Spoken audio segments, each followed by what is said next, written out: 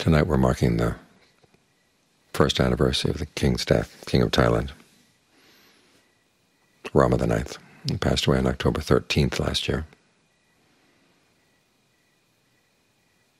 We come together on occasions like this to think about the goodness. He was a very good king. It's hard to think of any leader in the world, any ruler in the world, who has done as much for his country as the King of Thailand did for his.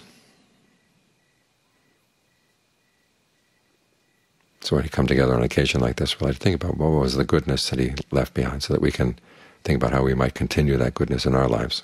Because the type of goodness he did was not specifically just Thai goodness, the human goodness. And he was a good example for human beings who still have duties in the world, because he followed his duties as a king. In fact, he did more than was required of him, much more. There were 4,000 royal projects helping people in different parts of the country, everyone from the people in Bangkok out to the people in the far reaches up in the hills.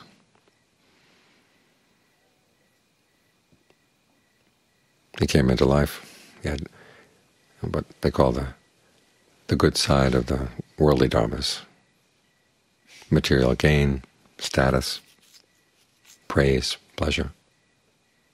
But he didn't stop there. He used these things to help other people. In terms of his material gain, he set up all those programs. Gave lots of his money, lots of his wealth, lots of his time to help other people. In terms of his status, remember when I first went to Thailand, I was struck by how many households you go into and there'd be a picture of somebody in the family having received a diploma from the king. Thousands and thousands and thousands of diplomas that he had handed out, as a way of kind of giving honor to them, kind of sharing his status with them.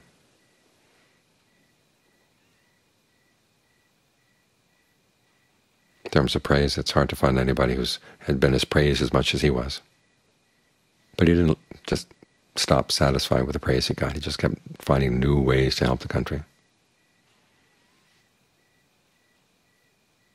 As far as personal pleasure, he sacrificed that. He'd go to these very difficult places, sometimes requiring days of travel, very difficult conditions, just to find out people way out in the hills, to see what had been done to help them. So he was a good example. When you get the pleasurable side of the worldly, the ways of the world, don't just stop there. Figure out some way to use it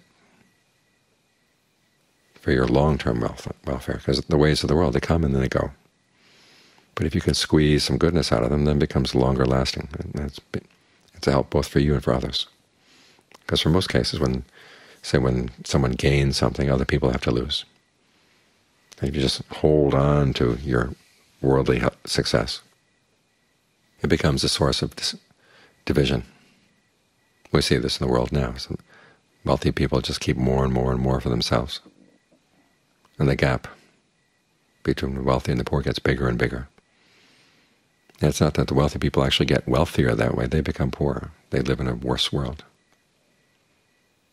The king was wise enough to see that it's by sharing that everybody becomes wealthy.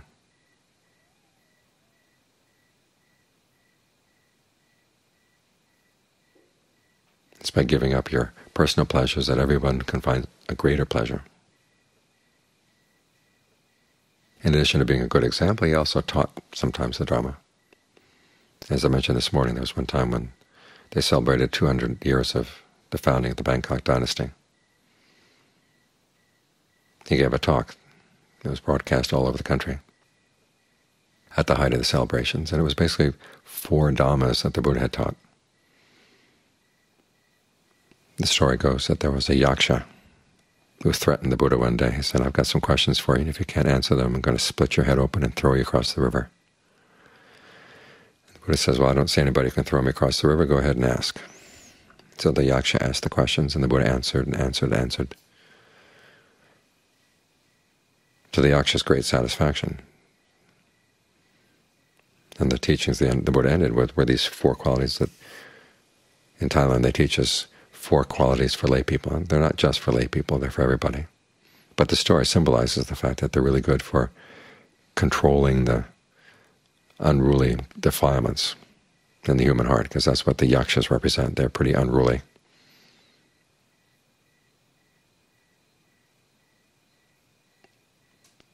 Tend to be motivated by anger and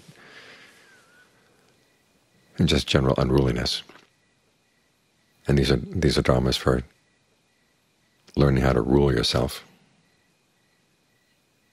The first one is truthfulness.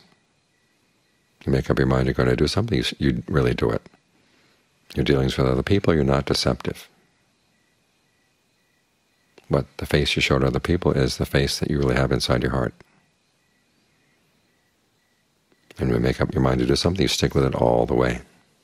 You're true to your best determinations, your best decisions as to what you really want out of life. The second quality is generosity, the things you're willing to give up in order to gain what's really good. You gain something and you don't think about just yourself, you think about the goodness that could be shared around.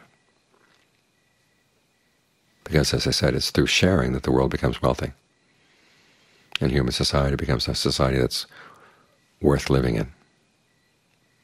Without that, it becomes a jungle, and society becomes poor. The third quality is self-control. You don't let your moods and emotions get in the way. If there's something that needs to be done, something good that needs to be done, even though you may not feel like doing it, you find ways of making yourself do it. There are things you like to do, though, that will give bad results. You find ways of controlling yourself so you don't do those things. And then finally there's endurance. The Buddha taught endurance primarily in 2 areas. One is enduring harsh words from other people, or lies, or any unpleasant speech from other people. And the other is physical pain. With harsh words, he said, first, that if you can just tell yourself, someone says something really nasty or really harsh or really deceitful, just tell yourself that an unpleasant sound has made contact at the ear, and you let it stop there. You don't bring it into your heart to stab yourself, because it's the way we stab ourselves that reduces our endurance. Another point he said, just remember that human speech is like this. There are true speech and false speech, well-meaning and ill-meaning, useful, useless. Speech that comes from goodwill and speech that comes from hatred. And so when you become a victim of the bad kind of speech, you remind yourself, this is just a normal part of human speech. You were the one who wanted to be born as a human being. Here you are in the human world. This is what they have. That way, as you can depersonalize it, it becomes less and less of a pain in your own heart. As for physical pain, it's the same sort of thing. You learn how to separate things out.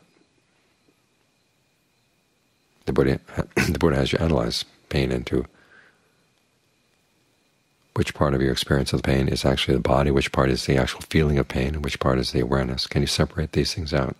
Because when you can separate them out, the pain doesn't have to come in and stab your awareness. You see, the body is just the 4 elements: solidity, liquidity, warmth, energy. Pain is something else. And we have all kinds of perceptions around the pain that lead it into the mind. Sometimes we even think that it's there harassing us and has an intention toward us, or that it's taken over part of the body.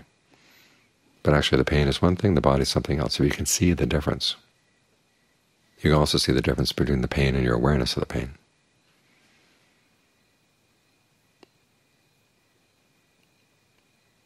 And develop perceptions that help you maintain that awareness of the difference. And it's a lot easier to deal with, a lot easier to bear.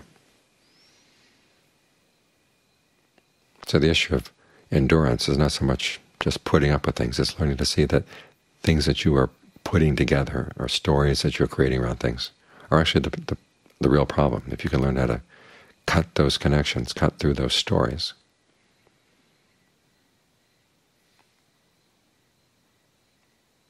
pain and unpleasantness don't have such a bad effect on the mind, and they can be endured a lot more easily. And when you can develop this kind of endurance, then it's a lot easier to follow through with the other three qualities. These are the qualities that enable us to fulfill our duties in the world. Not just in the world. You'd look in your meditation. They're the duties of the Four Noble Truths. If you have these four qualities: truthfulness,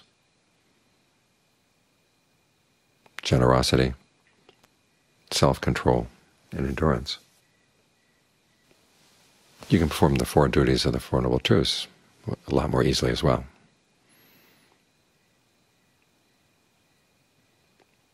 This is a good set of dharmas to think about. As we practice this, we make sure that the goodness of the people in the past continues on in our own actions. And that's one thing we have to remember when someone passes away. The goodness in the world, the possibility for goodness is still there in the world. There's a sutta where Venerable Sariputta has passed away, and Ananda goes to see the Buddha and informs him. And he says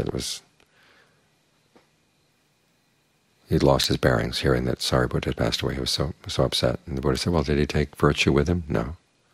Did he take concentration, discernment, release? Did he take these things with him? No. They're still there in the world. The possibility for them is still there in the world. But it's up to us to keep it alive through our actions. So we look at the example of good people in the past.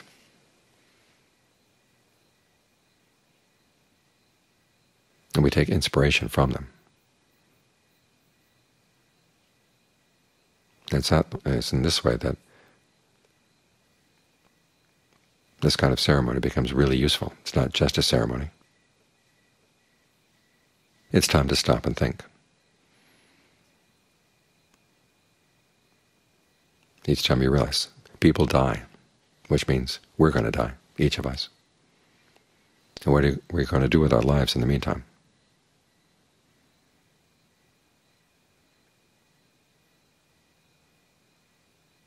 It's this kind of reflection that makes this an auspicious occasion. As I said this morning, there are textbooks in Thailand that say that anything that has to do with death, any ceremonies having to do with death, are called inauspicious ceremonies. But that's a Brahmanical idea. From the Buddhist point of view, anything that gives rise to heedfulness is auspicious. So let's make this an auspicious evening by reflecting on the good that we can do.